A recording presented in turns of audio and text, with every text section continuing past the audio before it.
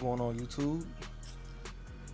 Checking back in. I just got my radiator back from the welding shop, and as you can see, I got the fan mounted on there. You welded two little brackets on this side.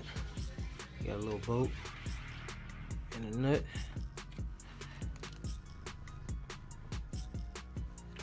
Same thing on this side.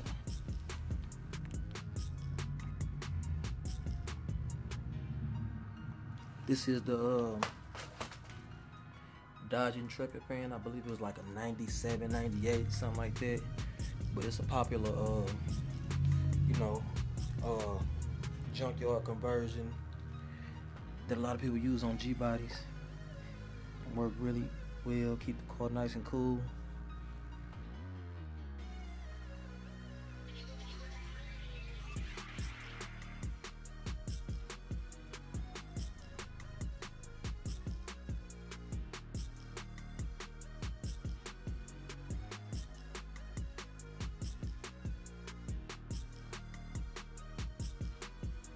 Update on that.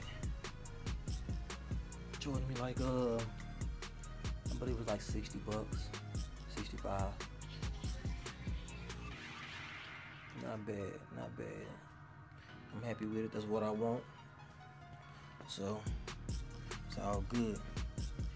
Only thing is like a little gap, around the radiator. So what I'm gonna do is I'm gonna grab some cheap hose, split it down the middle, and put it on there. That way, once you put the fan on there, the hose kind of compress against the radiator, which keeps the fans from sucking air around, and it sucks it straight through the radiator. I don't think it'll be a big problem like it is, but that's just something I thought about. So that's what I'm gonna do. Here's just a little video showing how everything fit in the core support. Sit in there real nice.